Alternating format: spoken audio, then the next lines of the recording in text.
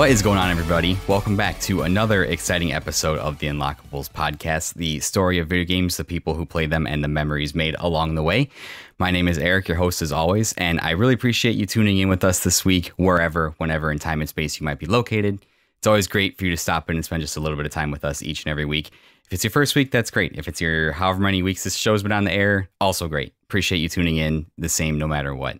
But enough about that, enough about the boring stuff, because I have a very exciting guest on the show today. He might be the only man capable of single-handedly evolving an Eevee into a Flareon with his last name alone. It is my good friend, Rick Firestone from Pixel Project Radio. Rick, how you doing today, man?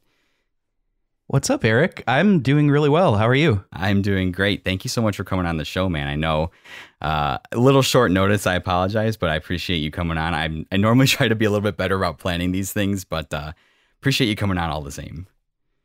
No, dude, it's totally fine. The pleasure is all mine. And I have to say, I'm super excited to be here because we'll probably get into just how we first interacted, I'm sure. But you were one of the first people when we started on Instagram that was, really supportive of our show. Wow. And that was just a super auspicious and really kind introduction to the community. So I know I've never forgotten that. So I wanted to say thank you, man. I really appreciate it. I'm so happy and thankful to be here talking to you. That's my pleasure. And really, I was just paying it forward from the man who started it all for me, our good friend Keith of Main Quest. He was the first one when I first put up episodes of SideQuesting podcast, and I've said this probably on every episode. He reached out and he was like, "Hey, I listened to your show and really enjoyed it." And I was like, "There's no way that can be possible because I hate my show." So he kind of dragged me in, and through him I kind of met everybody that's kind of been synonymous with our little friend group we got going on. So obviously, as soon as I had this idea for Unlockables, I made a short list of people I wanted to have on right away, and I was like, yeah, I got to get Rick, and unfortunately Ben can't be here with us tonight, but I'm gonna get him on the next go around for sure. But it's the pleasure's all mine, and I appreciate you taking some time out just to kind of sit down and talk with me. But before we get started, as I think most of the shows in our friend group do, I just kind of wanted to ask you, what have you been playing game-wise lately? Yeah, so game-wise,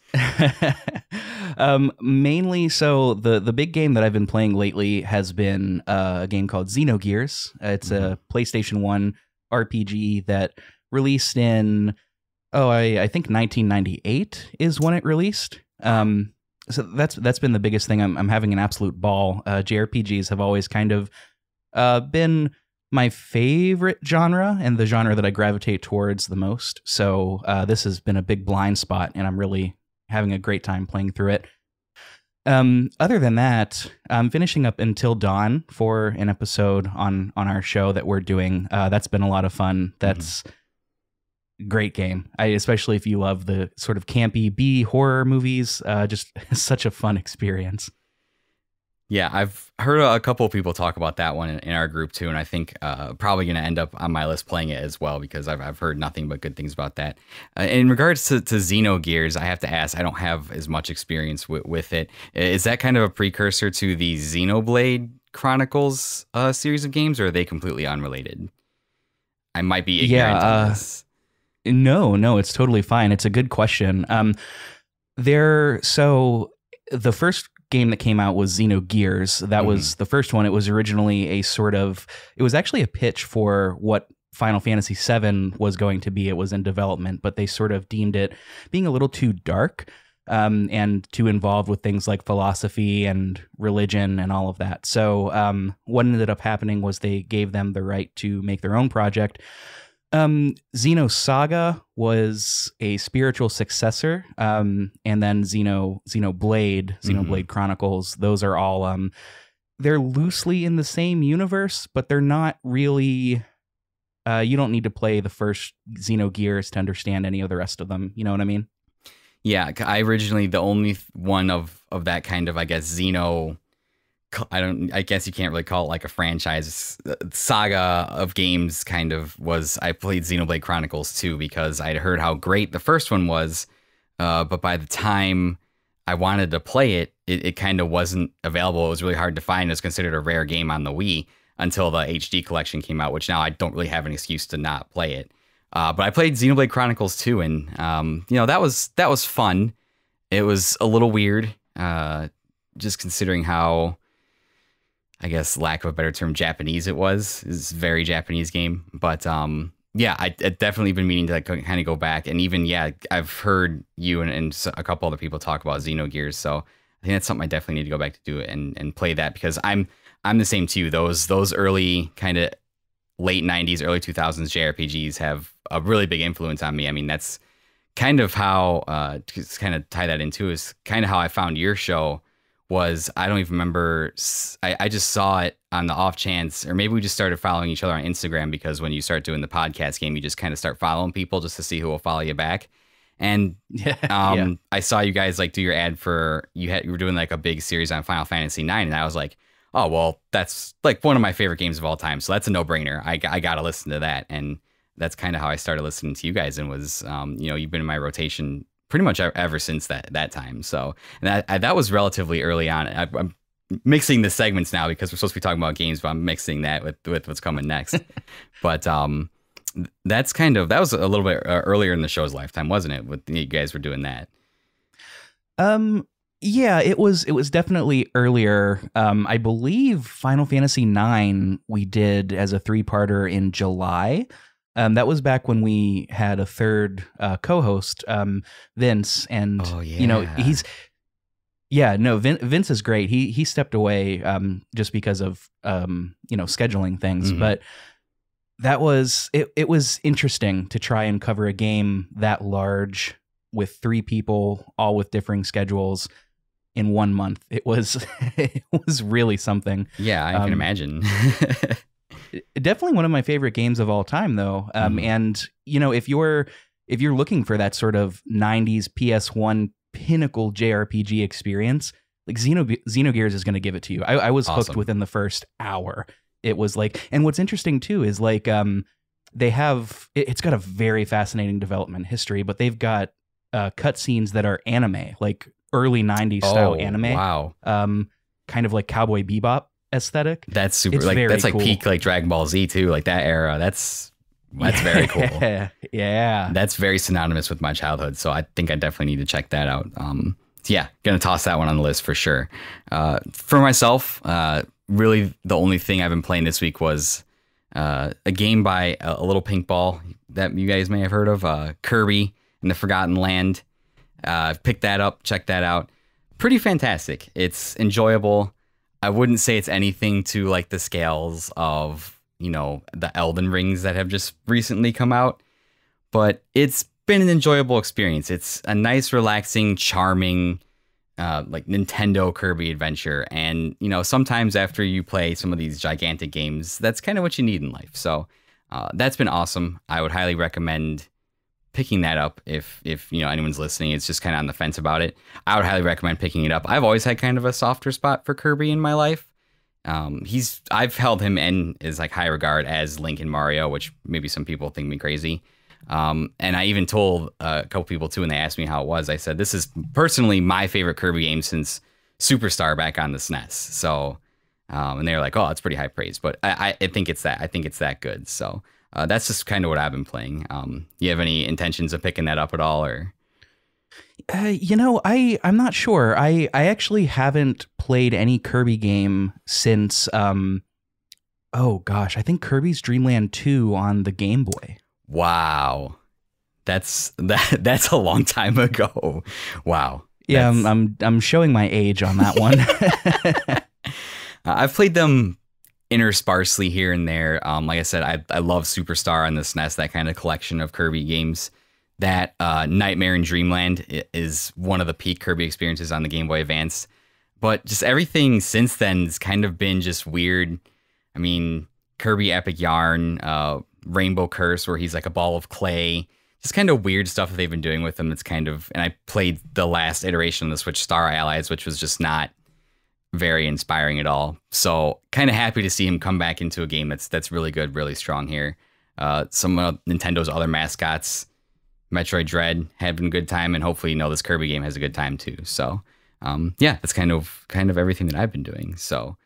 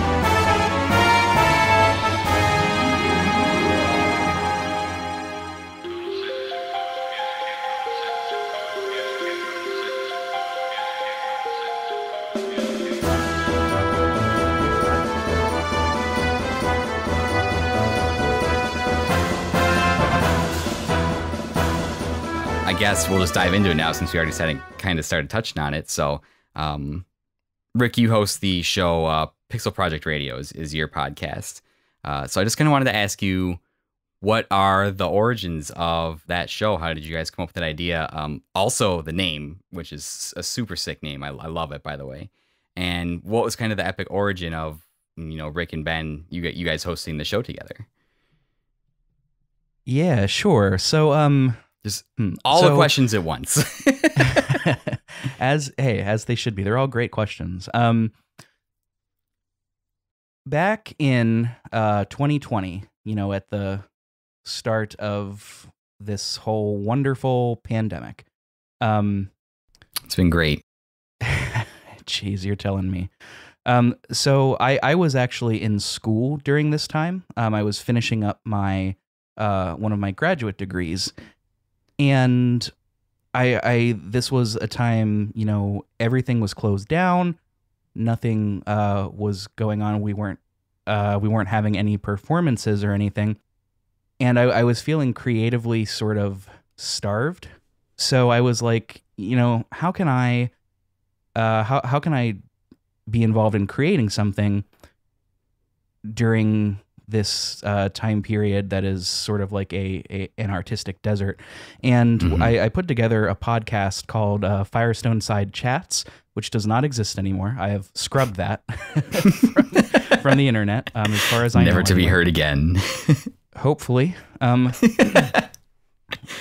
basically what I was doing was I was just interviewing a lot of my friends in the classical music scene, just about classical music stuff and their personal lives and things of that nature. And I found out that I really loved podcasting. And for one reason or another, I wanted to start a show that was not related to classical music. Just based on your questions, I think we might end up getting into that as we go farther down the line here. Definitely. So I knew that I've always been a huge fan of video games, and I knew that Ben and our friend Vince both were as well. So I just had the idea. I was like, hey, why don't we start a video game podcast? What could go wrong?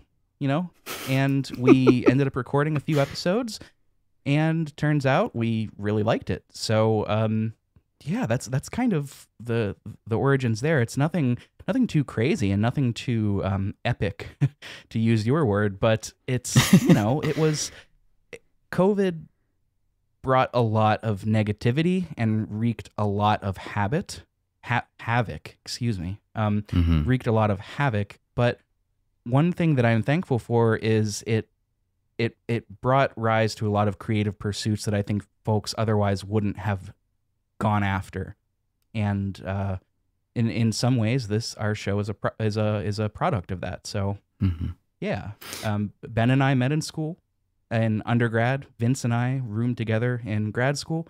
That's how we met. And what was your third question? The show's name. Yeah, the show's name. I'm really bad at coming up with names for things. I don't know if you can relate at all. Not terribly.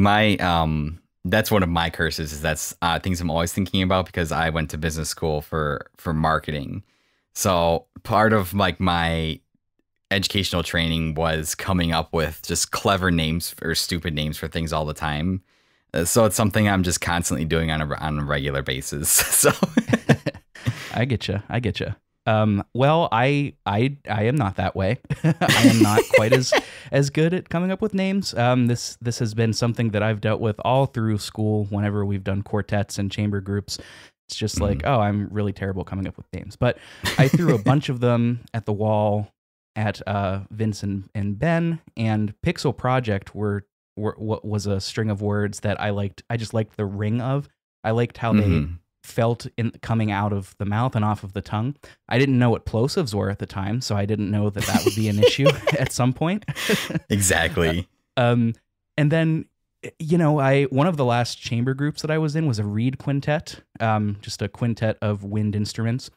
And, there are so many groups that are like, whatever string quartet, whatever clarinet quartet, or, whatever, insert the name of whatever they are here. And I'm not a huge fan of that. It's fine, but it's just, needs more pizzazz. So I was like, we can't just call ourselves Pixel Project Podcast. And so I was like, well, Ben's dad worked in radio, and this is kind of a callback to Ben's dad, as well as, the podcast evolving out of broadcast radio. I was like, what about Pixel Project Radio? It sounds better than PPP, PPR. PPP is a loan. We don't want people to get confused. True. Yeah, I actually think I pitched that one, and then I think maybe Welcome Weary Podcaster was another one. And I was like, hey, which one do you guys like more? And they were like, we don't really like either. I was like, okay, Pixel Project like, thanks, Radio guys. It is. Appreciate it. That's awesome. Thanks, man. I am glad to hear that we came up with a name that's, that people like. It's catchy, and for me, I love alliteration. So the two P's at the start, that's great. It's very pleasing. Yeah, except for the plosives, But that's something you don't really read about or discover until you actually do in the podcast, and it's like, oh, my audio is just peaking terribly now, and there's nothing I can do about it. That's awesome. So his dad was in radio. Was that like a local kind of radio thing in town, or? Yeah, it was in Pittsburgh. So that was, I'm not sure the station or anything, but it was a local radio station in Pittsburgh. That's cool. Back in the day when that was much more relevant than it is today. But it seems to me too, and just talking to you and talking to a couple other people as well, out of all of the terrible things that happened during the pandemic, it did seem that it led a lot of people to pursue some of these different creative outlets like podcasting. And podcasting definitely easier. This is the easiest podcasting's ever for anybody to get into that's ever been. If anybody's listening, thinking about doing it, and you're just kind of intimidated by it, I'm stupid. I think I'm not that smart, and I can do it. So if I can do it, you can definitely do it. There's a host of great tools, people out there willing to teach you and show you. So highly recommend it. And yeah, that's one thing that too I'm thankful for, is that it seems like we kind of all got into it at the same time. We were just kind of looking for something to do during the pandemic when there just wasn't really anything else to do. And, we ended up kind of finding and creating this community of people that talk about video games on the internet. And now we're just all kind of friends and hang out in Discord servers and stuff. So I think that's definitely, out of a dark moment in time came something good. So is that when you started your podcasts during the pandemic? Yes. So I kind of have a similar arc as you. I had an original show that I had a few years ago that hasn't been entirely scrubbed. Apparently it's still up on Spotify, but I've tried to get them to take it down, and it just doesn't go away for whatever reason. So, and then I originally started that with Tom and one other person, and then Tom and I started SideQuesting Podcast as just kind of we knew we wanted to come back to it. It just so happened that like the pandemic had been started, and it just kind of coincided with that, because Tom and I met when we were both trying to become, the Twitch streamer stars and make the money that way, because that was the dream, is to sit at home and play video games and not have to work. Yes. And so Tom and I met through that, and Tom still streams a lot, and we're kind of just on a break with the side questing stuff, but we just liked talking about video games. So we were just like, yeah, let's just do a podcast, because I've done a couple, and then this project kind of spun off of that as a creative endeavor that I wanted to pursue on my own. So yeah, similar kind of arc to the way you guys did. Although Tom and I have never officially met in person though. So he lives out east, and I'm kind of stuck here in the Midwest. So maybe one day when things are better. Where at in the Midwest are you? If you don't mind sharing on air. I moved back. I was doing school in Kansas City, and I moved back to Pennsylvania from there. Okay. Yeah, I'm in Northwest Indiana. And I'm pretty confident that people won't try and find me and kill me, hopefully. But I'm in Northwest Indiana. I'm like right by the border of Illinois, Indiana. I grew up in Illinois, and when my wife and I got our house, we got out of that state because it's kind of a dumpster fire, and moved into Indiana. It's better economically stable for like starting a family and stuff. So yeah, I've been in like the south side of Chicago, Northwest Indiana, like suburbs like that's been my whole life. And I went to I went and to school at U of I in Chicago downtown. So, Oh, okay. yeah. So that's kind of about me, where I've been a little bit. So, got my first two questions. So I was kind of like perusing your backlog of your episodes, and you guys talk about a lot of different things in a lot of your episodes. You talk about different genres, like wider topics like music and video games. You talk about specific video games.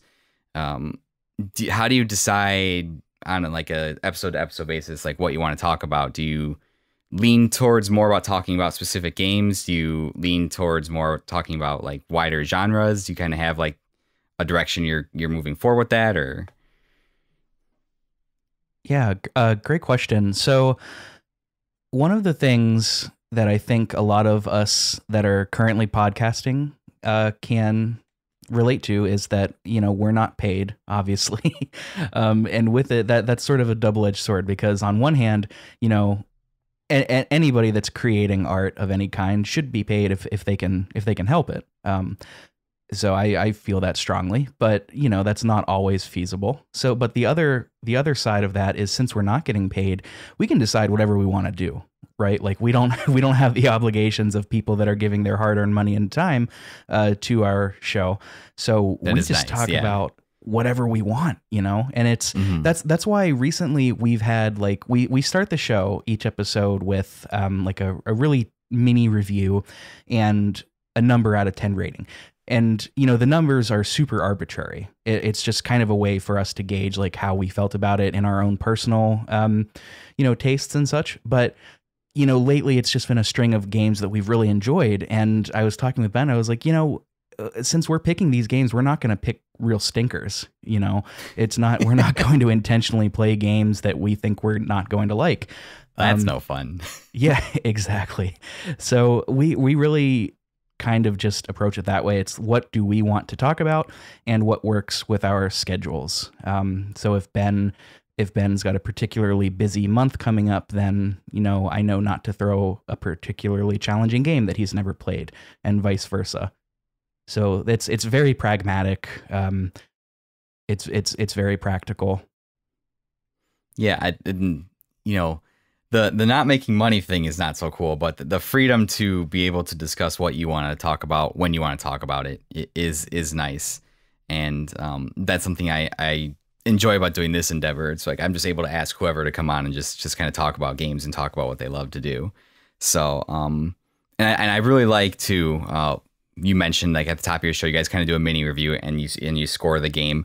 I used to have a really hardline stance on scoring games out of like 10, because like you said, a number is an arbitrary kind of thing.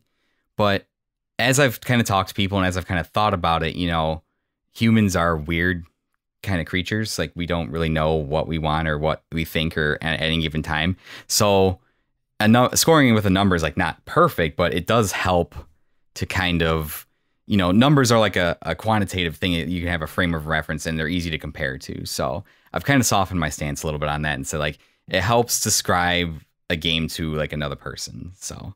And I'm kind of with you too. Like if we're talking about like our favorite albums or our favorite, pieces of literature or plays or whatever, saying, oh, it's a real 8 out of 10, that doesn't mean anything. So I'm 100% with you. It's the way that we were thinking of it is like, I am not, for example, I'm not a big first person shooter guy.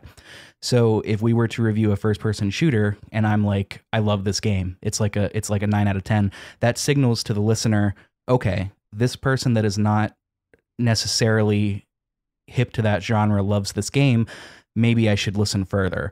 Or, subsequently, he doesn't like this JRPG, but he's really into that genre. So, maybe listen with a grain of salt, that kind of thing. It's, I always think the best reviews are subjective, and I know a lot of people online, angry gamers, TM, do not agree with that. But, if a reviewer is not saying their truth and saying what they believe according to their taste, that's not a review that I want to listen to. It's just not.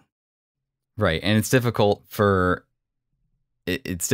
kind of be Like you said, you tie your score to like what your likes are and what you think about the game, and you also kind of tie it to like what your experiences are as well. It's hard for if you're reading a giant publication like your IGNs or your GameSpots or whatever, where their job is to kind of like objectively review a video game. Like that person's still a human being. That person still has things going on in their life. So, you know, their 8 out of 10 might be laden with, you know, problems at home or problems at work, or, you know, their 6 out of 10 might be affected by like their current mental state or something. Or everybody has different tastes too. Like not everybody's going to enjoy the same thing all the time. So, you know, my 8 out of 10, your 8 out of 10, like might mean two completely different things. So it really is, you know, the best way to kind of look about it is, yeah, I think the scores are great to like kind of review, and it creates an educational discussion around video games. And it kind of helps you make decisions as a consumer too, because, you know, for the most part, that score is, I would say, helpful in making those decisions. Is my kind of rambling point about scores comes to a close here. So No, I know exactly what you mean. I'm with you. I'm with you, buddy. Yeah, well said. Yeah. So in your experience doing the podcast, you guys have been going for about, it was your birthday recently. So 1 year, right? Yeah. Technically, the 31st is when I clicked publish, Okay. but everything was edited, recorded, like the social medias were all ready to go on the 30th. We just waited until the next day because I think it ended up being like I didn't want to publish for the first time at like 6 p.m. So we just waited till the next day. But yeah, we've officially crossed that 1 year barrier. Very random, like 6 p.m. on a random weeknight, very, very random time to put up a podcast for sure. But that's amazing. I would say a lot of shows, including my first endeavor, which will be coming back, didn't even make it a year. And a lot of shows don't. A lot of great people that I used to listen to starting this journey didn't make it. So that's really awesome. And I feel like once you get past a year, then you're just off to the races. So in that first year that you guys kind of been doing this, I like to ask this question everybody that comes on. Is there anything you've kind of learned about your taste in gaming in general? Did you have any like preconceived notions or opinions that have been like challenged? Did you have any games that you liked that you kind of like reevaluate your thoughts on? Because I found in my experience podcasting and like meeting our group of friends and meeting other people that, you know, specialize in modern games and retro games and just kind of everything in between, the way I kind of think about and approach games now is different than I used to 2 years ago. And I kind of think about that in a different light after having done this now for, you know, it would have been a year last December, but now doing this show and having done side questing, I kind of think about things differently. Have you experienced anything like that? Yes. And I'm glad that you, I'm glad that you mentioned just how you're approaching games differently now, because I very much am too. And, you know, it's partly due to the podcast, but something that I've said before is like, you know, when it comes to music and, you know, writing, I've always been, you know, I approach that with a critical eye, but video games for a very long time for me have been just, you know, do I like it or do I not? Okay, fine. It's turn your brain off and let's have a party, right? It's not something that I was super thinking about. And the example that I always give is Detroit Become Human. Apologies to fans of Quantic Dream, but when I first played that game, I didn't think about it. I was like, oh, so good, so flashy, so pretty. And then once we started talking about the podcast, I started like re-examining things. And actually, even before that, it was actually after I played Disco Elysium for the first time, I started thinking about games more critically. And I was like, oh, Quantic Dream sucks. Like, this is just not good. This is just the sloppiest writing I've ever seen. But the podcast has helped a lot because it's giving me, and I think I can speak for Ben too here, it's giving us a new appreciation with which to approach these games, looking at it not just from, you know, through a casual lens, but through a critical one as well. And having that verb set and those tools to appreciate and criticize games, both good and bad, as works of art, it just adds, I don't know, I think you'll know what I mean and agree, but it adds kind of a new layer of enjoyment. Even when a game is not particularly good, it adds a new layer of enjoyment to consuming these works. Do you know what I mean? Like, do you feel the same thing? Yeah, I do. Gaming, as I kind of talked about on my previous episode with Morgan, well, we kind of touched on the social aspect of gaming, and that's kind of what it used to be for me for a long time. I was just playing whatever my friends were because that was just another way for me to kind of hang out with, interact with them. And a lot of my friends are kind of scattered to the winds now, and that was a way that we were able to still kind of all get together. And yeah, I would just mostly drift and gravitate towards the biggest, flashiest thing that was coming out because that's kind of what I thought gaming was. But after starting this show and, you know, having the time to talk with Tom and all the games that he played, and then, you know, like listening to you guys and everybody else, that was kind of the catalyst that started this adventure that I'm on with Unlockables was, you know, very much the art aspect of video games because, you know, alongside like traditional art like music and painting and all that stuff and more modern mediums like television and movies, video games are very much in that conversation for me as works of art. And, you know, it's been corporatized so much to the point where it's just like this thing we consume now. And it's like anything else. But I'm trying to explore with this show the things that I've learned doing podcasting, the emotional connections behind the games that people play, and just kind of appreciating things more than just running into that building and kill everybody on the enemy team. Like it's a lot more than that. And that's kind of the things that I've taken away, which is why I've really enjoyed having you and all the guests I've had on so far, just to kind of talk about, because everybody does really fantastic shows about games and everybody does really great analysis and that, all that sort of stuff. But I just wanted to get people to come on and say, hey, like, just what does it mean to you? What does your favorite game mean to you? What is that emotional connection? And, you know, why are you doing the things that you do? And that's really what I'm doing now is like the culmination of all that. I hope that's not too long-winded, but that's kind of the long answer. No. It's not long-winded at all. And I'm 100% with you. I'm glad that you said that it, what is it that you said? That you know, appreciating video games as a true and very concrete form of art, because they very much are. It is an amalgamation and a synthesis of all of these other art forms: music, writing, graphic design, computing, and then you add in this element of consumer agency, right? Like we get to dictate how the art progresses.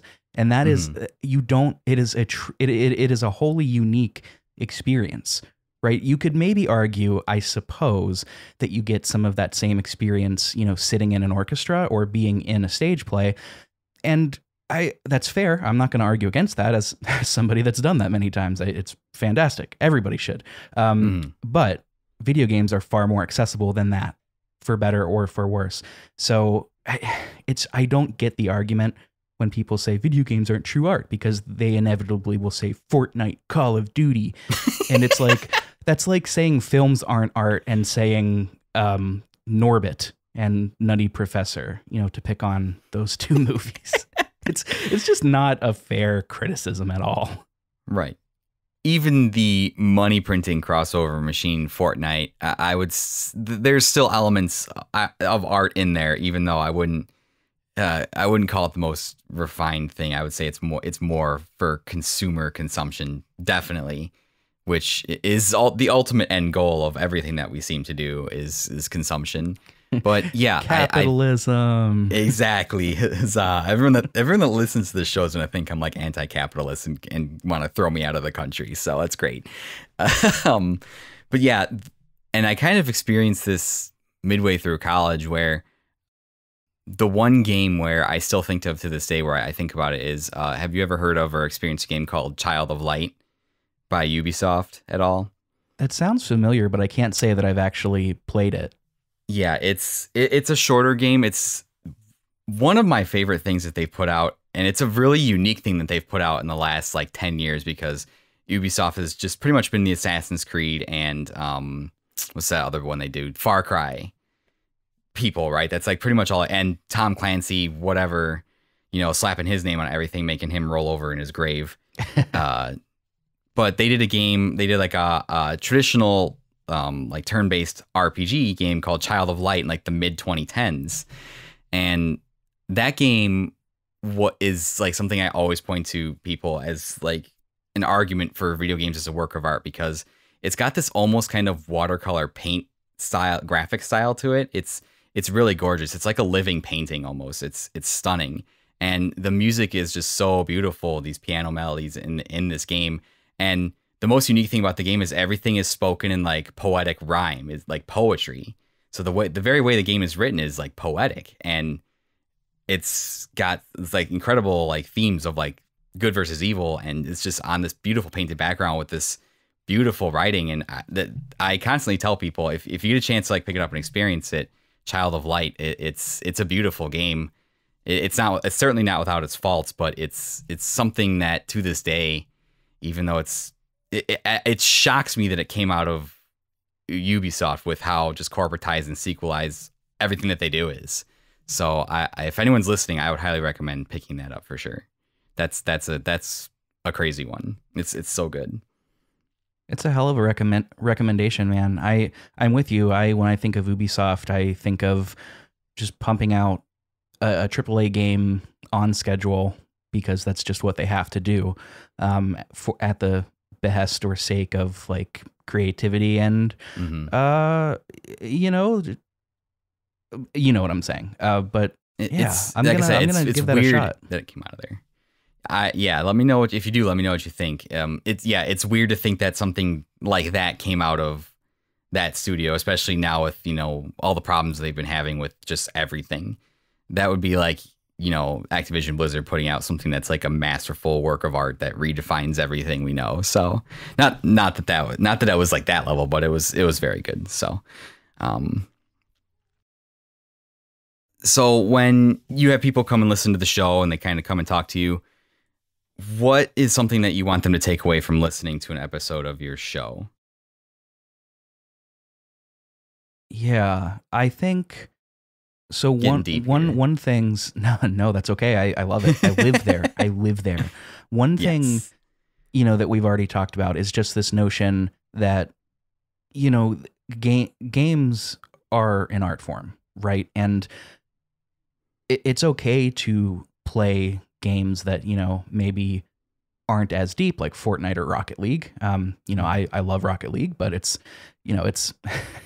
not exactly the deepest game ever. But I want one for sure for people to come away knowing that, this is a legitimate art form and it deserves critique and respect in the form of these discussions. That's number one. Number two, and this is something that I think about a lot, is that it's okay to criticize good games. And it's okay to talk critically about all art, even if, and perhaps especially if, it's good art, right? I know there have been reviewers in the past thinking, this is recency bias because I just watched a video of theirs today, James Stephanie Sterling. A game will come out, a AAA just smash hit, and they won't give it a 10 out of 10. And gamers TM will just go bananas and go ballistic. And that is not conducive to a productive discussion about any kind of art, right? Like any art has its fair share of critiques. One of my favorite symphonies of all time is the Second Symphony by Charles Ives. And I think it's a masterpiece, but it has very valid and very fair criticisms. A lot of people do not and did not like his use of American folk themes and particularly his growing love of dissonance. And that is okay. It doesn't change how I experience it, but it's a valid criticism. And I think more than anything, I want people to take that away from our show too. Even talking about games that I think are true for me, 10 out of 10 perfect experiences like Disco Elysium. That has its fair share of critiques, and whether or not you agree with them is a totally different discussion entirely. But it's okay to be critical of quote unquote AAA games. Disco is not that, but I don't know, Super Mario Odyssey, let's say. It's okay to be critical of those games. It's fine, and it makes you a better consumer and appreciator of art when you do take part in those discussions. So that's something that I, since from the start, have hoped people took away from our show. Rick, you can't hate the thing that I love. How dare you?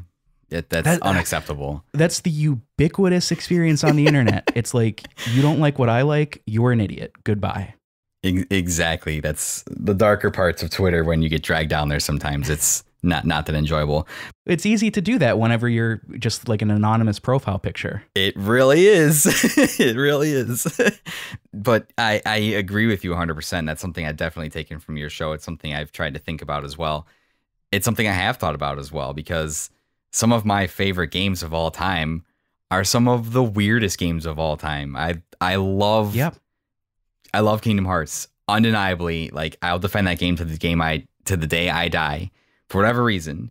But, you know, listening to shows like yours and having the conversation, I can love something, but I can also admit that it does have faults and shortcomings.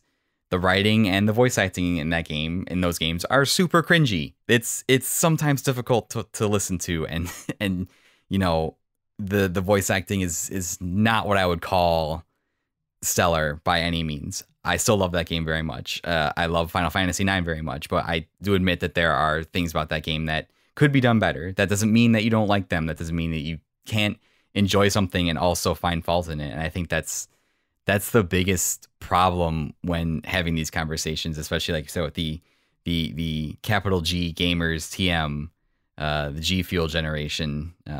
Not to knock on G Fuel. I'm sorry, G Fuel. I'll still sponsor you if you want to just send me some. It's fine. It is, yeah, the lack of not being able to have these critical, just critical conversations around things. Because going back to our conversation about scores, I would argue, you know, to give anything a 10 out of 10 does not mean that thing is perfect by any means. Everything has flaws, I believe. Breath of the Wild, I love Breath of the Wild. It's a fantastic game. The weapon durability thing sucks. That really, I mean, that I can see where people come from. That doesn't mean that I enjoy that game any less. I'm sure even Elden Ring, for all of its incredible accolades that it's inevitably going to win this year, has its flaws and has its issues. So that's something that we definitely need more of, I think. We need to find a way to have civil discourse and civil constructive conversations about things that we love, because when we do, it can enhance everyone's understanding and make everybody better, I think. Oh, 100%. About it. 100%. Although I will say, I do think Disco Elysium to me is a perfect game.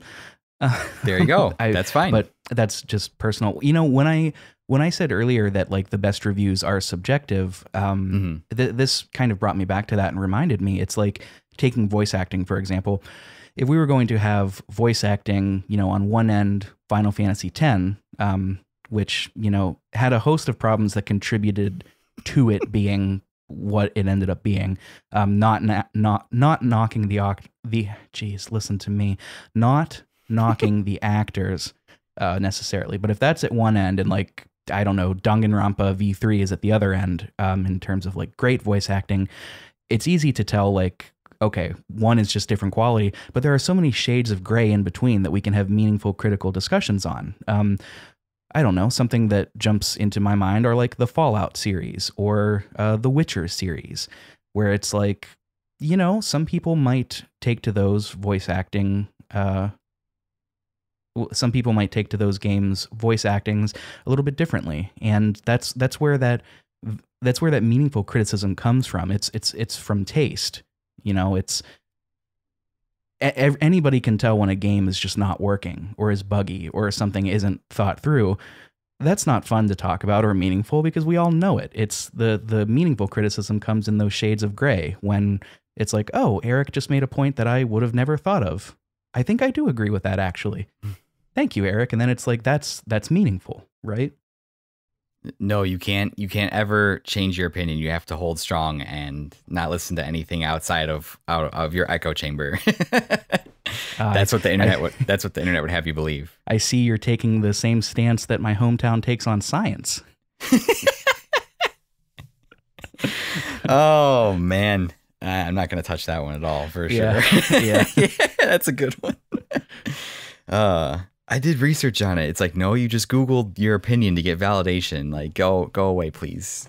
Move along. So, that's awesome. So, what do you have 1 year into the show? Do you have any kind of more plans for it in the future? I mean, I left a question from Morgan on there. I apologize. I just copied it over and then started changing some of the questions to kind of save me time. But man, bad podcast host over here.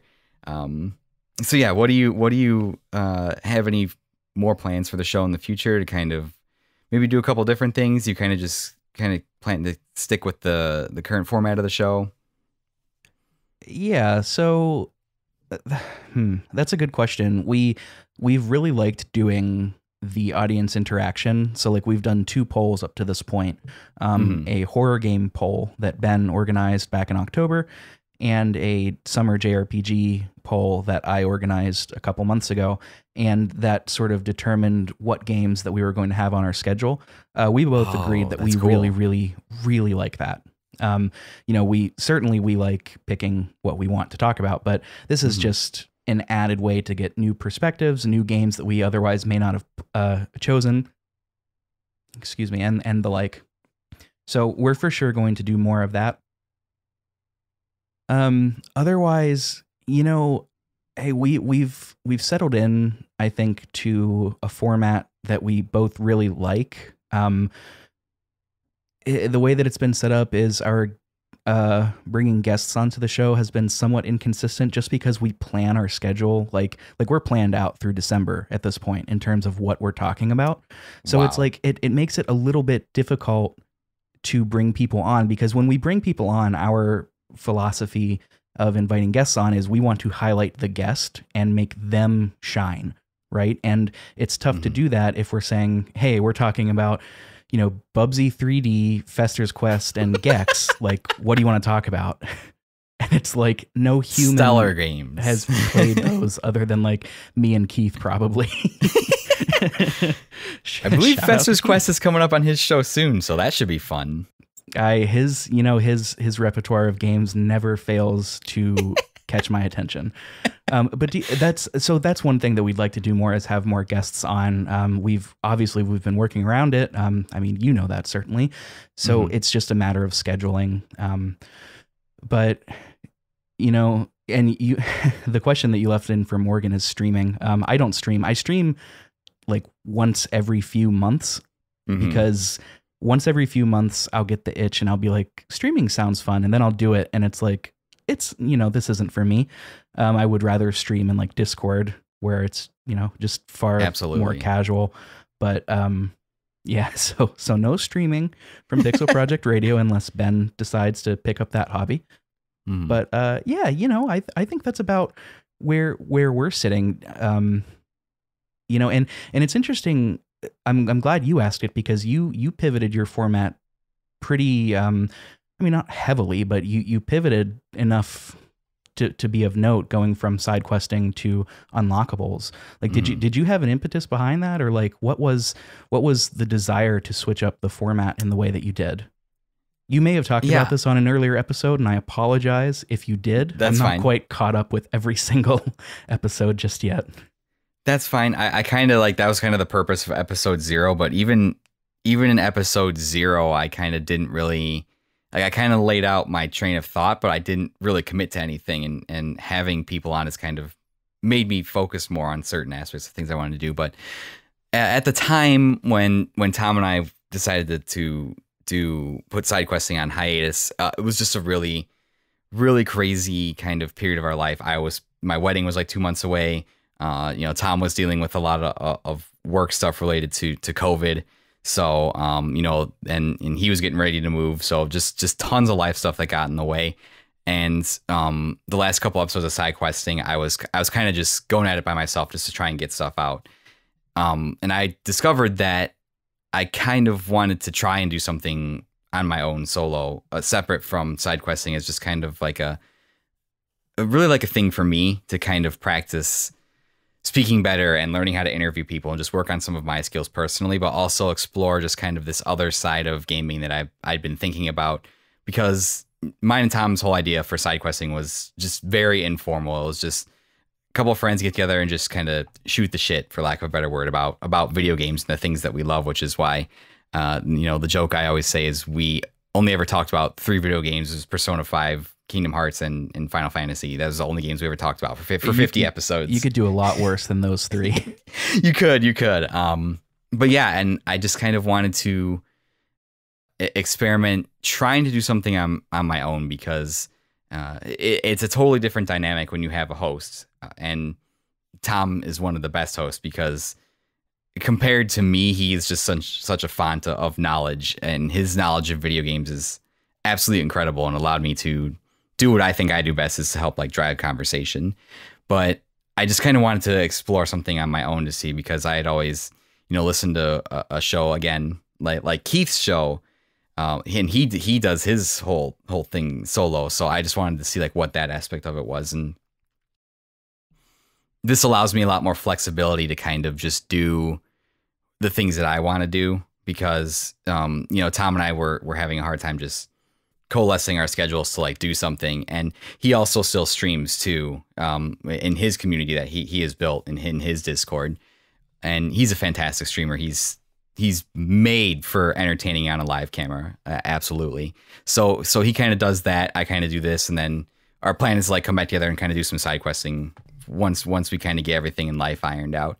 But yeah, it was more of just an experience of I wanted to kind of attempt to do that solo thing on my own and be more comfortable about reaching out to people and just bringing people that I've never met face to face on and just talking to them about something I love. So that was really the whole catalyst behind that, and to kind of just pursue my own creative endeavors. So, and I've got to say, I'm still a big fan of side questing.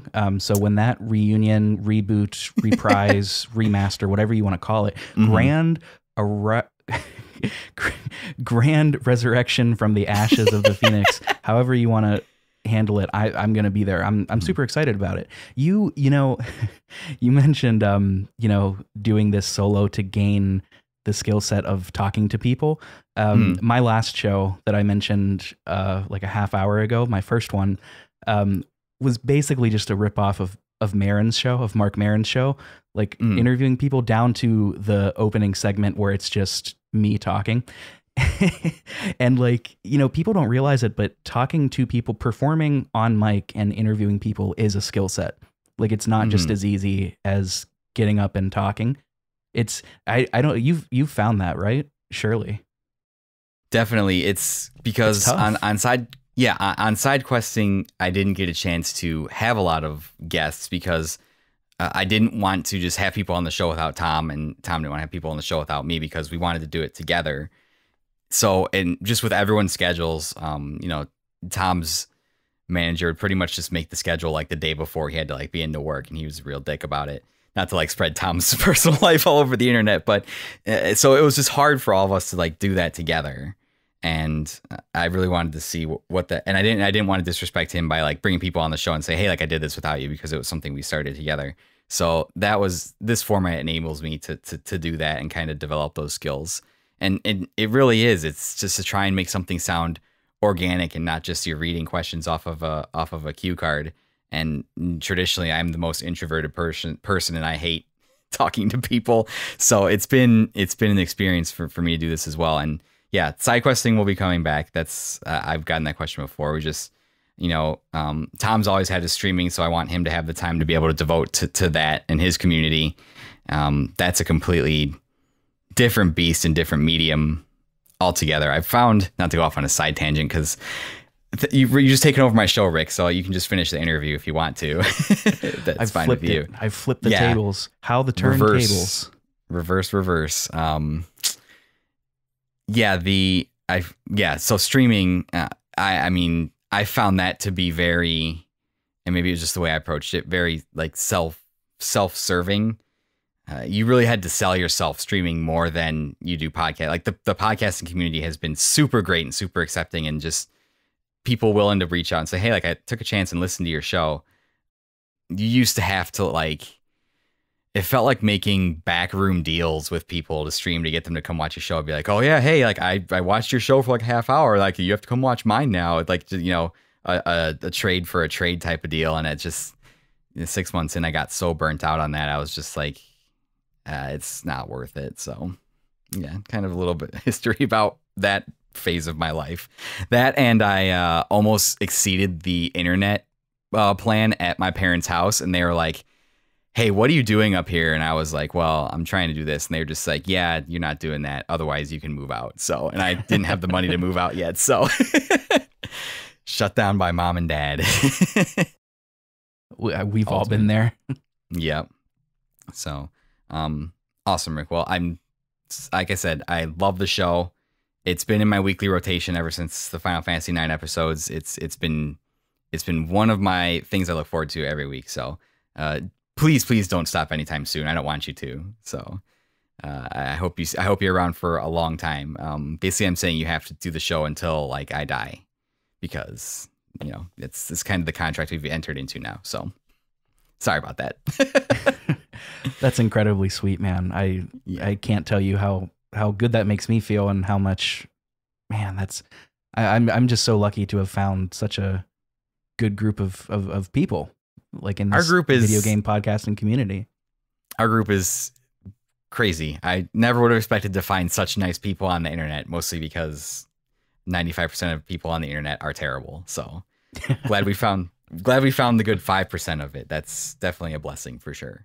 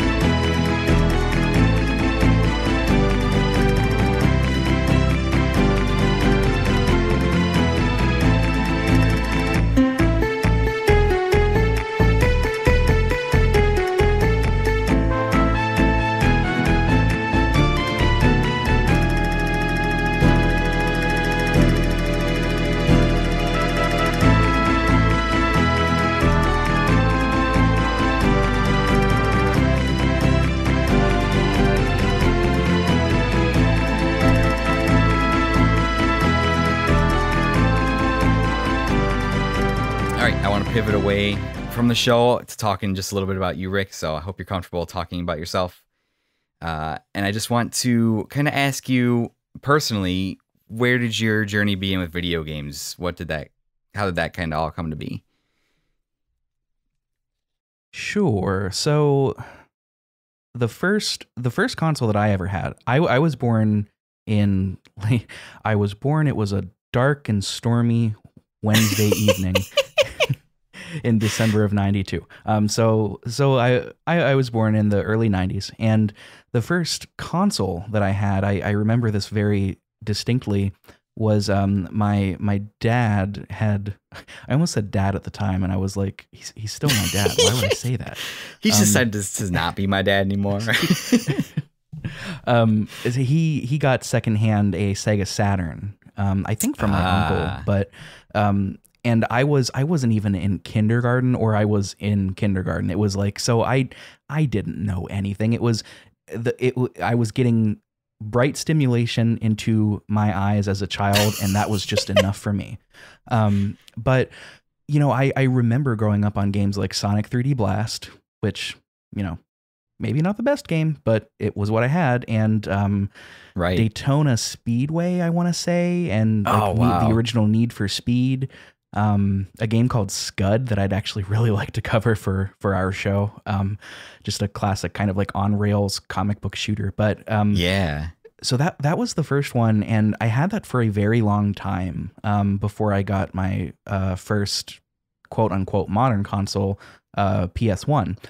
And my family was not going to just buy me like the PlayStation and the Nintendo and whatever. So me and my childhood best friend, he had an N64, I had a PS1, so we kind of helped each other out. We would let each other borrow our systems.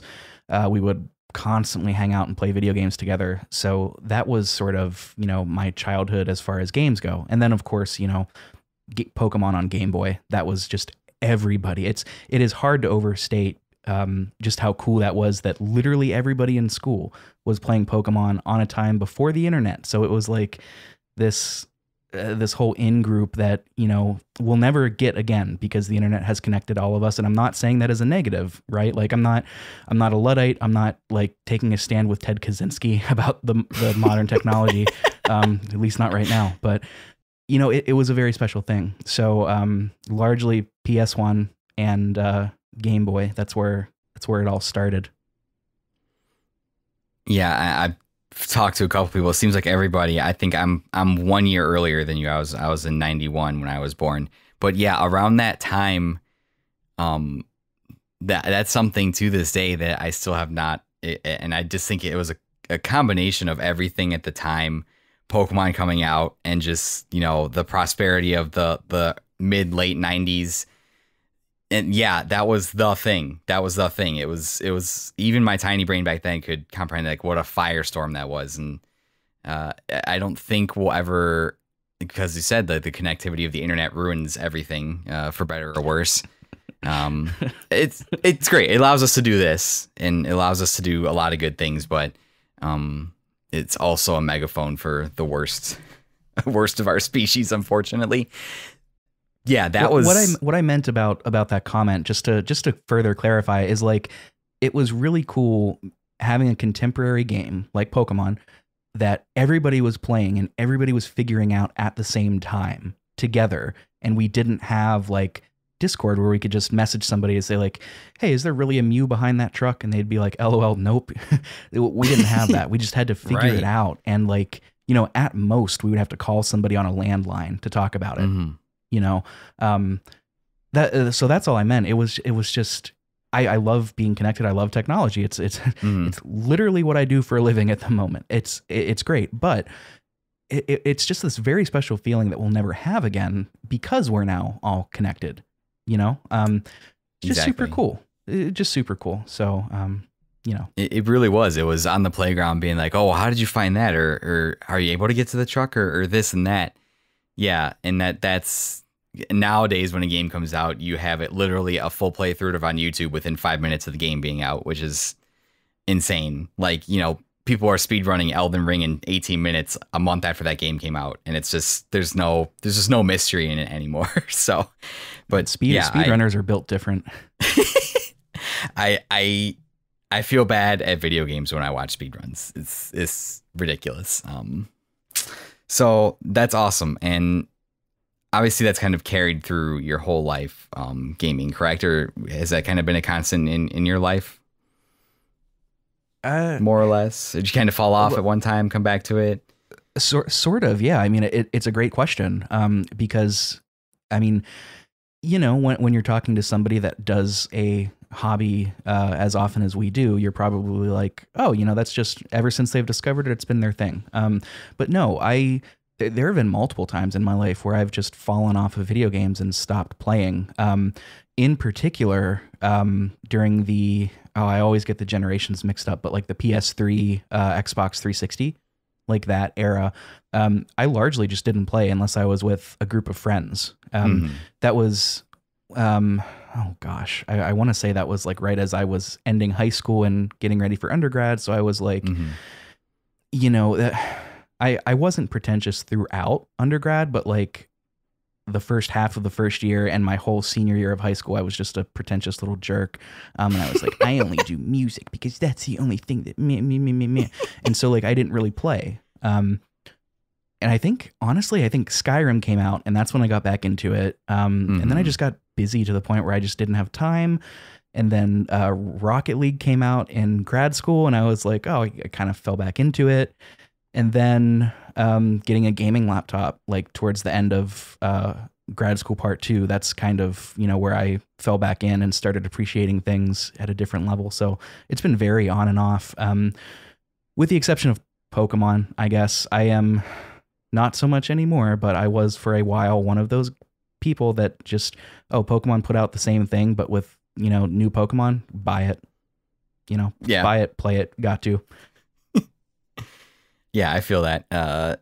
It's been more so of a constant in my life, but I definitely feel you on that. I had a point I was going to make, but I totally forgot what it was now. Oh, I was going to say, I think looking back then, we were probably all pretentious little jerks in high school to some degree.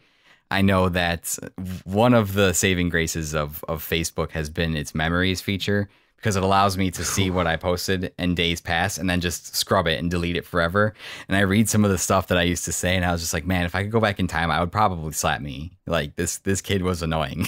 So dude, same, man. I was one of those kids in high school that would post multiple times a day.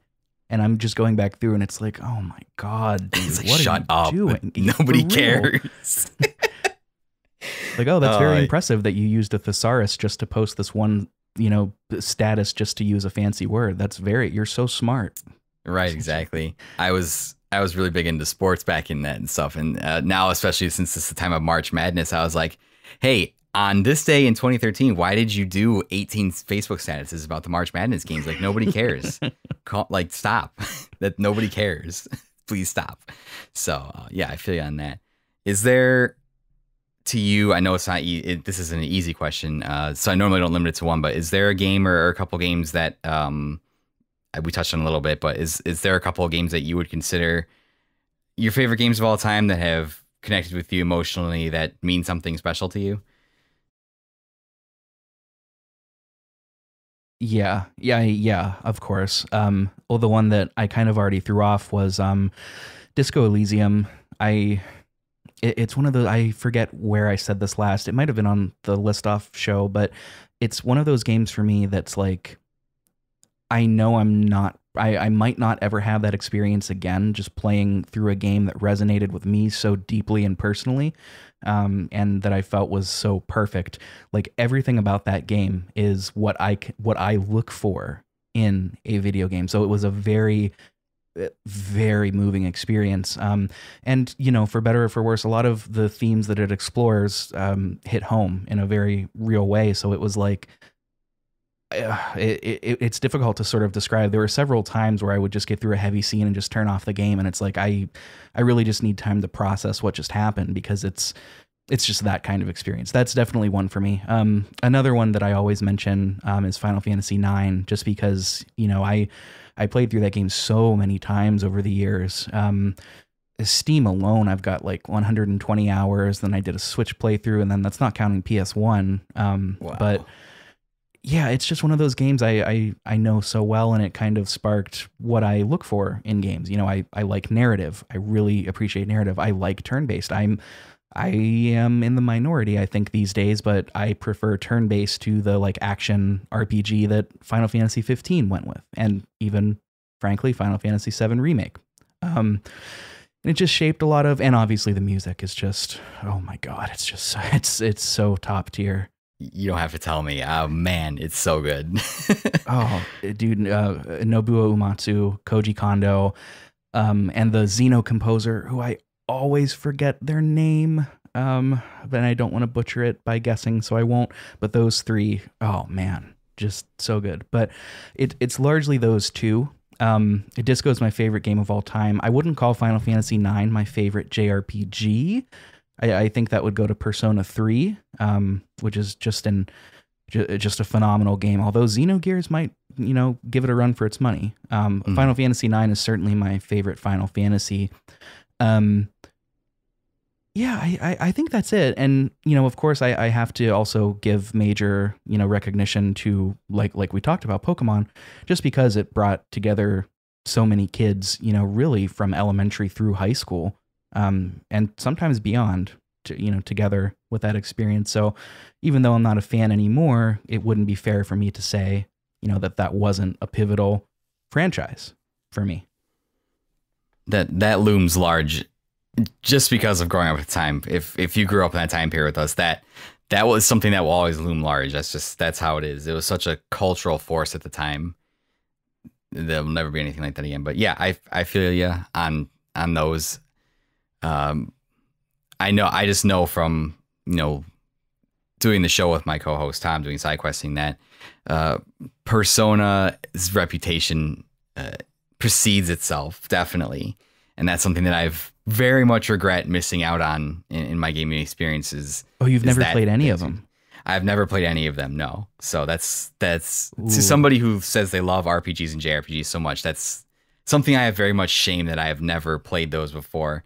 And I'm finding it difficult now just because life has gotten so busy to sit down and want to commit the time to something like Persona 5 that's 100 hours long. So even though I know I would love it, because literally everything I've heard about it and everybody that has played it has said it's amazing, and I know just based on my taste that I would love it. It's just, it's hard to commit that time. No shame at all. It's time is our most precious resource, right? And I feel like that resonates in my bones more every day. And those games are a lot. The saving grace is like, since they're the way they're structured, you know, you could get by like playing them like maybe once a week or so. May I give you a suggestion? Yes. If you're going to start with one of the Neo Persona, quote unquote Neo Persona games, that is 3, 4, 5, start with 4 Golden. It's accessible on Steam. Pretty much anything can run it. It's not difficult to run. It is, in my opinion, the weakest. Although I would say it has the strongest characters, but it is overall the weakest, even though it's still like a crazy good experience. Toss up whether you want to go 3 or 5 after that. I went 3 and then 5. I love them both, but you know, starting with 4 is a good spot, because if you don't dig 4, then you know 3 and 5 might be hit or miss for you. Yeah, and I think I would definitely would. I know I would dig it just for the type of stuff that I've played. It's just, yeah, I just kind of missed it. And I honestly never heard of the series until the buzz around 5 just kind of built. And all of a sudden everyone was just like, it was kind of accepted fact that Persona 5 was like now the de facto JRPG of our time right now. And so then it was like, well, I've kind of already missed the train on it. But yeah, I think I'm definitely gonna have to go back and play those. I couldn't call myself an RPG fan if I didn't. So that's great advice. So I think I will definitely take that into consideration when I'm ready to like sit down and tackle that challenge for sure. I know you called me out earlier for flipping the script on you, but I got to ask if you're okay with answering. Is there a game that means that much to you over the years? So yes, a few. Obviously, like I said, Final Fantasy IX is a big one. That was the first ever RPG that I played. That was kind of my first ever introduction to kind of like story-based game, that style of game. That's a big one to me just because of the themes that it tackles. You know, if you're not paying attention, at first, you know, 9 is at the tail end of that PS1 era, and it kind of gets dismissed sometimes, but it really does have a lot of touching themes about it's the most human story, in my opinion, about life and death, and just those kind of themes loom very large in that game. And it's so human in its story, and it's so just its regular ragtag group of characters. It's not, you know, ex-soldiers or mercenaries or just these larger than life people. It's just they're regular normal people in that story that kind of just get caught up in a bigger, you know, just bigger narrative. And every single Final Fantasy after that, it's just not really like that. You know, it has larger than life characters. It has, you know, princes or super soldiers or just that kind of narrative. It's so human in its story that I just love it so much. And then obviously the other being Kingdom Hearts. That series I devoted 18 years of my life to by the time 3 came out. And again, that game has so much meaning to me because it's a game that doesn't really deserve to exist. It's such a weird idea. It's Final Fantasy and Disney. It's the biggest kind of entity in Japan and the biggest entity in the West that coming together to put out something that's just so bizarre, that's not necessarily well written, not necessarily well voice acted, but the game is so well put together, and just it's just the game has so much heart. For bad pun, right? Kingdom Hearts got a lot of heart. That's terrible pun. So that game to me has always been a game I've went back to in hard times, and it's just very much like a comforting blanket to me, just because all those characters represent some kind of you know, some kind of emotion, whether it's just, you know, joy or ever-present optimism in Sora, or you know, the redemption in Riku's story, or just things like that. It's just a lot of great lessons from that game. So those are the two big ones for me, for sure. So to You answer your will be question. happy to know that we are covering Kingdom Hearts here in May. May and June, we're doing like a 2-month two-parter. I'm excited to revisit it. I haven't played it since I was, oh golly, not in any serious way since high school. So and I saw your schedule that you put out. I'm very excited to listen to those. So, you know, that was something I used to obsess over obsessively in the lead up to 3. It was the most obsessed I've ever been about a thing ever. Just kind of that community is very, very obsessive over trying to figure out what's next. It's looking for clues, looking for little hints, looking, you know, you can spend hours going down the Kingdom Hearts fan theory YouTube hole. It's very dangerous because it's insane. So yeah, just be careful if you go down that journey for sure. So, but yeah, I'm excited to listen to you guys talk about it because I love anybody that does an episode in Kingdom Hearts. I'll be there day one, instantly download, listen to that for sure. So, and shameless plug, if you ever do any other games in the series, give me a call. I'd love to come on and talk for sure.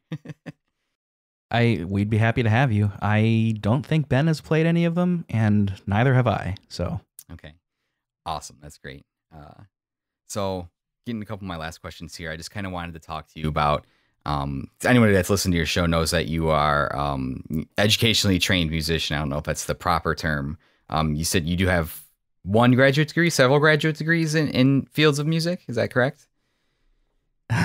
Oh boy. Am I putting you on the spot? I'm sorry. No, it's just more like how much. I'm looking at the question, and the follow up says, you know, I want to know what that is like, and I'm thinking, oh God, like how much time do you have? To answer your question, I do have my undergraduate in music education and my master's and my doctorate in saxophone performance. Wow. Technically, Dr. Firestone. I do not whip that out outside of music related, you know, happenings because there's just no reason to. But I did earn it, so it's there. And Dr. Firestone sounds badass, if you ask me. I gotta say, supervillain, baby. It's like the best. There you go. It's a supervillain name. Absolutely.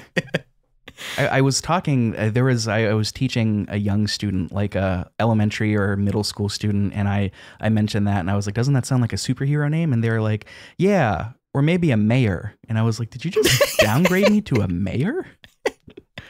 But yes, it would look good on a political sign, I guess. I don't know. I would be the worst mayor. But yes, you could be an evil mayor. I do have those. I have also made the decision to not pursue that as my full-time career these days. I don't know how much you want to get into that, but I'm open to talking about it if you'd like. You can tell me as much or little as you want. So that's why I bring people on the show. So sure. Well, the TLDR, if you will, there were a couple of, you know, it's not COVID related, believe it or not. I did finish up school during COVID. Like I was virtual my entire last semester, like doing literally, Eric, my final defense, like my doctoral defense, I was in a suit, a shirt, a tie, and boxers because it was virtual. Yeah. You know, but it's actually not related to that. There were a couple of reasons that sort of, you know, made me make the decision. You know, the two of them are personal in a way, but like more so it would just take a lot of explaining. But the biggest That's one, fine. more than like that constituted more than 50% of my, you know, desire to make this decision is just the field of academia right now is, can we swear on the show?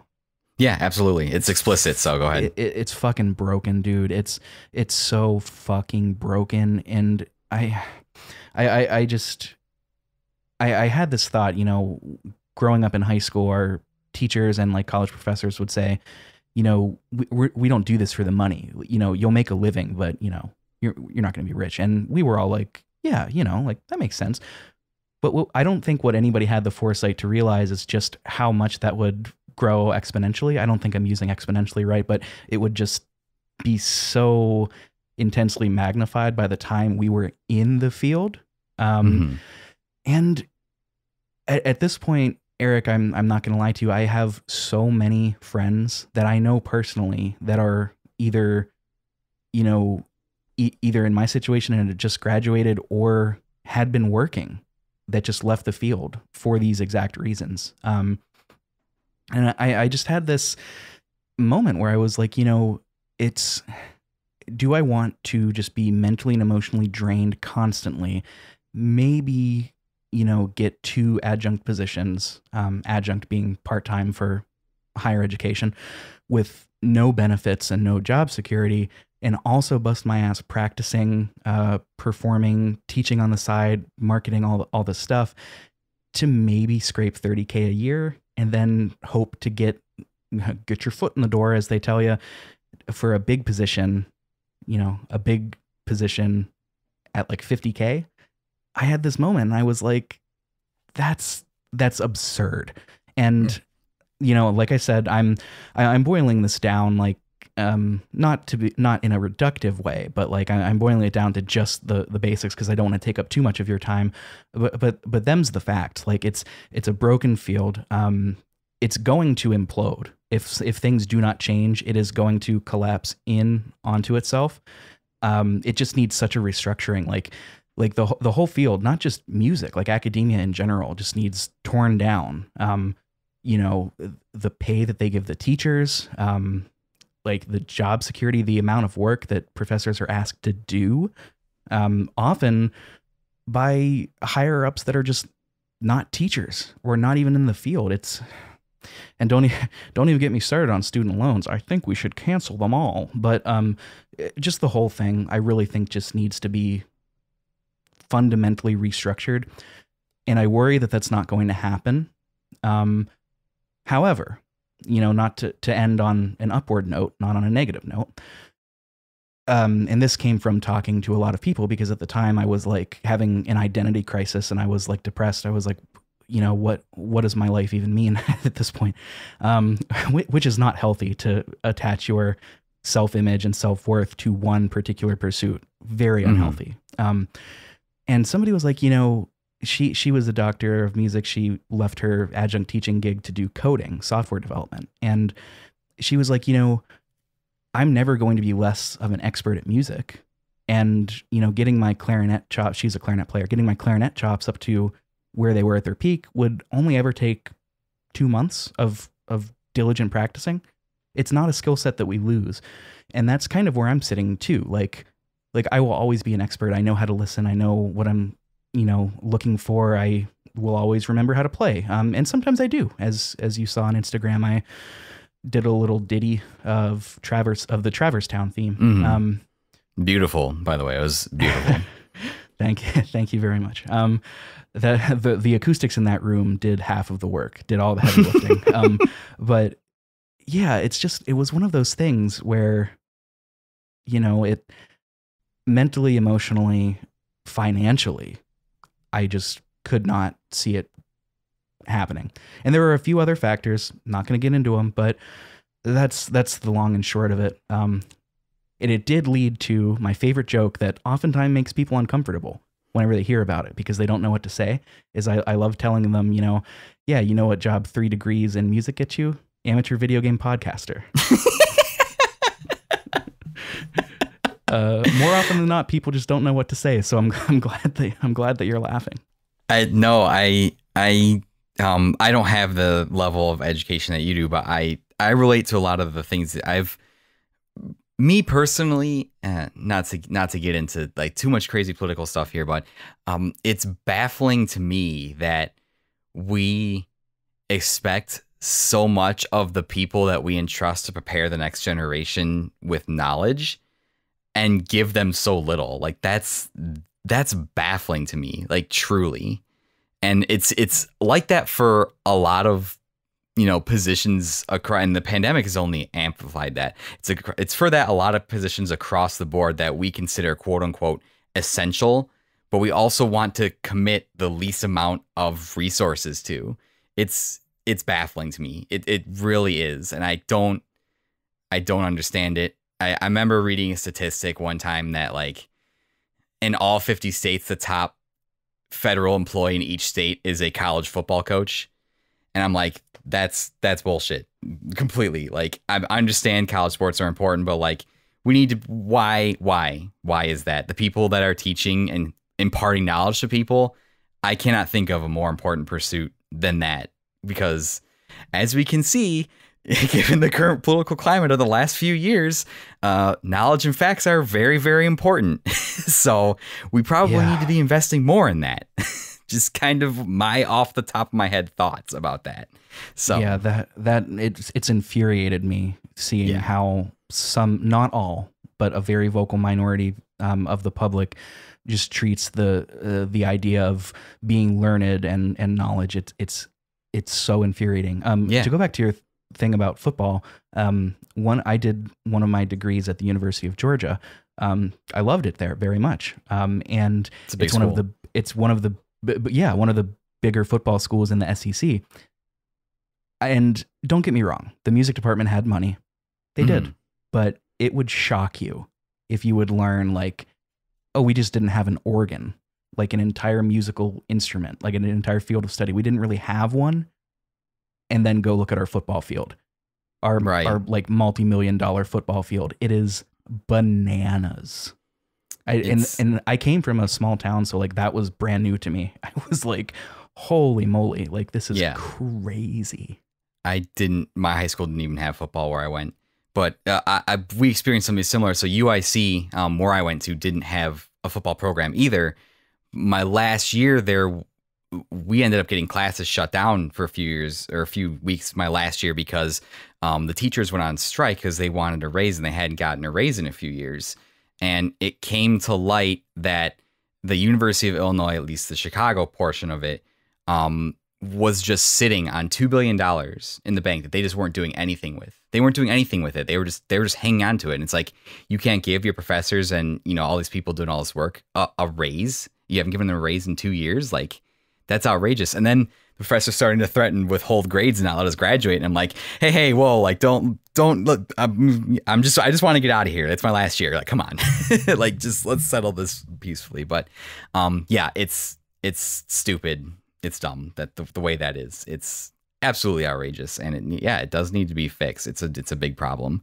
Not to be it too far away from games, but it's baffling to me. It's just things you think should be common sense aren't common sense. It's stupid. So things that I mean, to pivot back to something that you said, like, we're not trying to get overtly political here, but like things that you think shouldn't be politicized are. Yeah. It's a shame. 100%. So, so going in, since you have such a high level of education and degree, I personally played saxophone for 9 years throughout middle school and high school. Kind of fell off in college just because I just fell away from it, and it's one of the things I definitely regret. But do you have any I'll just let you gush here a little bit, non-gaming and gaming? Do you have any music that you really like? I know you mentioned one of your favorite pieces earlier. Do you have anything like that, or anything that you would recommend that is you just think is really great? Oh, I would. I'll save the gaming for last, just so we can kind of come full circle. And I've thought about this a lot. So awesome. I wanted to, I wanted to, give one, like, I've got 3 albums that I'm just ready to talk about super quickly. One saxophone, one classical music, but not saxophone, and one just, quote unquote popular music. So here we go. The saxophone related one, the saxophone related one is sort of just, I guess it's not an album. It's a group called the Prism Quartet, PRISM, and it's certainly the premier saxophone quartet in the United States, but they're also international artists. And I studied with one of them, the alto player. He was my last teacher. Just incredible. If you ever want to, and the cool thing is they do tons of interdisciplinary media. So like they collaborate with jazz musicians, jazz saxophonists, like Coltrane's son. They did something with him. Jazz pianists. They just did like a whole musical theater play type thing that was super cool. They're just always doing wild stuff. So shout out to them. The now we got 2 albums. The non-saxophone music album, one of my favorite albums of all time, is Glenn Gould, pianist, playing the Goldberg variations. And now he's got 2 different recordings of this, one in the mid 50s and one in the early 80s, I want to say. And they're both phenomenal, but it's first of all, that's one of my favorite pieces of all time. But the later one is probably my favorite album of all time, because it's such, he's playing the same piece, but it's like hearing a different experience. He's approaching it with just the weight of life, and it's very reflective and pensive, almost like he's looking back on I'm gonna get choked up here. He's looking back like on all of his accomplishments as a musician and as a human. And man, it's one of those albums that I cannot listen to unless that's all I'm doing. Like it cannot be background noise, because it just demands attention. It grabs you, and it's just one man and 88 keys on the piano. It's so insane to me. But anyway, and then one album that I think probably more people will have heard of, my favorite band, aside from the Beatles, my favorite band, period, the Mountain Goats, led by John Darnielle. My favorite album of theirs, for sure, All Hail West Texas. Just chef's kiss. It's difficult for me to, if you don't know the Mountain Goats, it's largely John Darnielle, but he's added members to the band as he's gone. This particular album is just John Darnielle playing and singing, playing guitar and singing. And it's recorded in it's almost like it's recorded in 480p. Like it's a very lo-fi kind of sound. And it's just songs about people. And the thing is that John was like an English major, so he's a very, very good writer. Yeah, I love the Mountain Goats so much. I just discovered them in 2020, and they've been going since the 90s. So I've been just devouring the backlog. It's been awesome. That's awesome. It's been so cool. I love having a backlog of stuff that I haven't played or heard or read from the 80s up until now. It's right. I'm going to be busy forever. It's great. That's awesome. I'm definitely gonna, like I said, I'm nowhere near the level you are, so I'm gonna take all those recommendations, definitely give all those things a listen, because that sounds, just hearing how emotional you were talking about, talking about those things, that's fantastic. Do you have anything video game related that you really like? That obviously we talked about Uematsu the Master, of course. Anything else that kind of catches you? Yeah. The Final Fantasy IX soundtrack, specifically from Uematsu. That might be my favorite, at least of Final Fantasy that he's done. Yeah. It reportedly it was his too. He said it was his favorite work. So I mean, can't argue with that. Yeah, it's just, I love the way that he uses the character themes, what we call leitmotifs, just the music that describes a character and how it comes back in different forms and iterations whenever they're going, quote unquote, when they're going through it. Vivi in particular, Steiner's theme is another great one. That whole game is just perfect.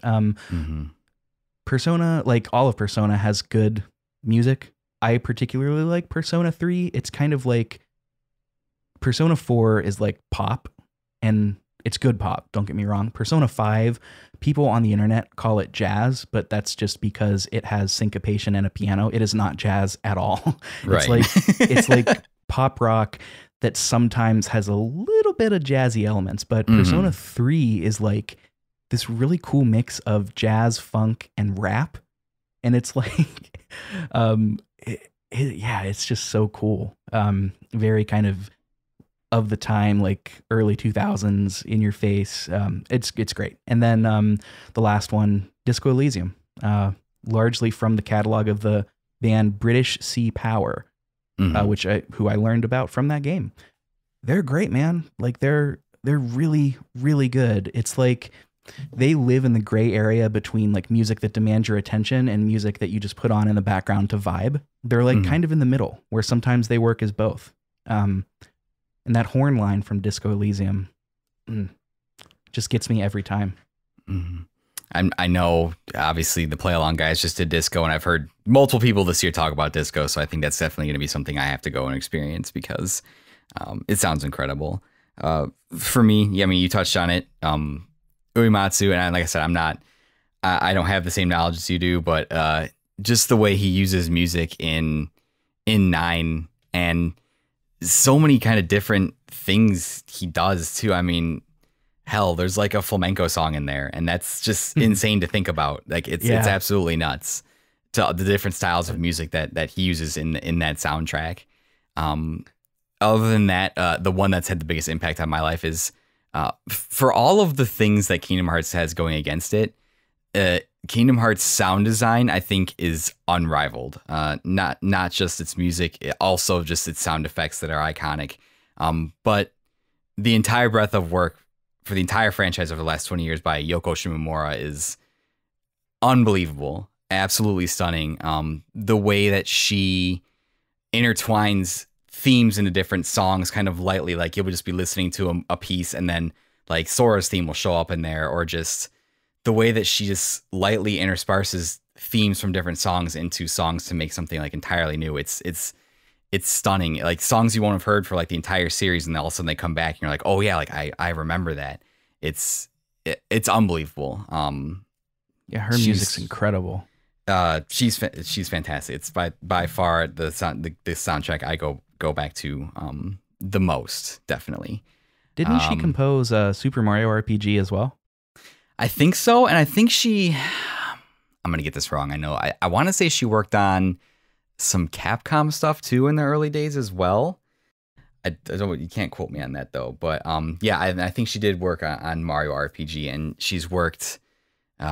She did some work on Final Fantasy 15 as well, and some of the other Final Fantasies. But yeah, she's a force and absolutely stunning.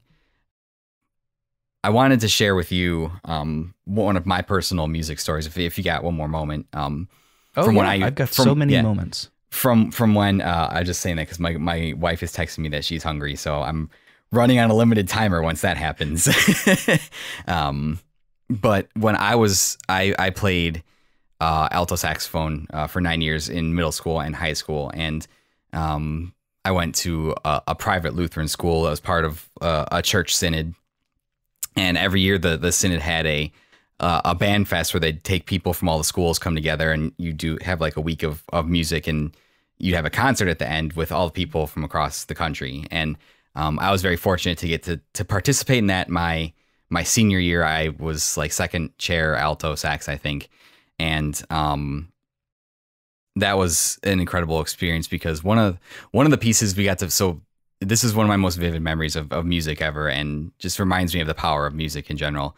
We played a piece called Epinesian by John Paulson, I believe it was. Are you familiar with that piece at all? Not off the top of my head. Okay. So it's I'm gonna have a hard time describing it because I'm a little bit nervous. I'm trying to describe it to a master. So it's a piece of music that doesn't really have any kind of direction. It doesn't really have like a key. It's a very distressing piece of music to listen to. It's when he originally wrote it, like it was so distressing that people would just leave in the middle of the performance because really it's just like a collection of sounds that the instruments make with one central theme being repeated louder and louder throughout the piece. And it's supposed to represent like a growing movement towards change out of like the cacophony of just everyday sound and noise. And it just builds to like this loud conclusion at the end where it's just, it's so disconcerting to listen to that it makes you uncomfortable. I was uncomfortable playing to it and performing it. But after that, we performed that piece, and then there was silence for about 10-15 seconds so the crowd could take it in. And then we moved into a hymn, It Is Well With My Soul, which is a very calming kind of, it's a church hymn that is supposed to be very comforting. So the transition from this chaotic piece that's almost uncomfortable and stressful and anxious to listen to this beautiful hymn that's comforting was incredible by the director to make those music choices, but just the effect it had. There wasn't a dry eye in the room. Everybody was just crying because it was so powerful and so moving. And so I just wanted to share that with you because I figured, you know, you out of everybody I've talked to would appreciate that memory that I had. Yeah, so if you had a chance to go get to listen to that piece, Epinesi, and it's very distressing to listen to that. So, no, man, that's beautiful. It's this notion of taking these polar opposites, you know, feelings of distress, turmoil, hopelessness, and then combining them with pieces like hymns that are the exact opposite, just about feelings of hope and rebirth and things like that. That's part of what makes programming and indeed music so beautiful. And you described it well. Like, it's, you know, to go back to video game critiquing, as you're learning to critique video games, it's just like learning what to look for. It's the exact same with music, man. It's not like, it's not a gatekeeping thing where the educated can be like, oh, you just don't get it because you don't have that pedigree. It's not. It's just like, once you are shown literally once, what, like, okay, you're used to listening to a melody. Instead of listening for that, put on a different hat and just listen to how the different timbres interact with each other. Then it opens up a world of possibilities. And it's, again, to connect it to games, it's the same thing. Once you once you're privy to look for different things rather than just tap, tap, tap the button, then it's a whole new world. And you only need to be shown once. And then you just go from there. So, no, you did a great job of explaining it. That sounds like a moving experience, truly. And yeah, man, I love hearing stories of music from people that are not currently involved in it, that just stuck with them for years. It's fantastic. It's something I definitely want to go back to if I get a little more free time here, for sure.